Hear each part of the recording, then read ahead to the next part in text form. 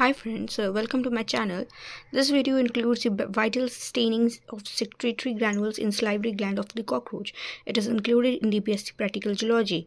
The stain which stains living cells is called as the vital stain, and in invertebrates it is used as 0.7%, and it is prepared as 700 mg of the NaCl is dissolved in the 100 ml of distilled water, so it is 0.79% normal saline.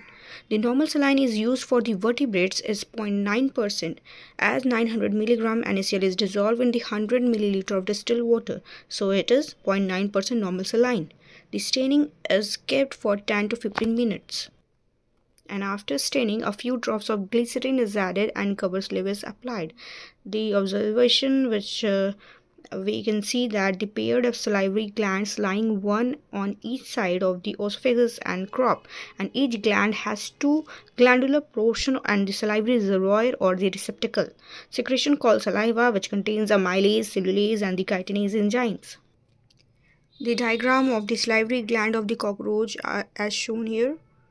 There is a hypopharynx, glandular portion, salivary reservoir, as in it is in pair.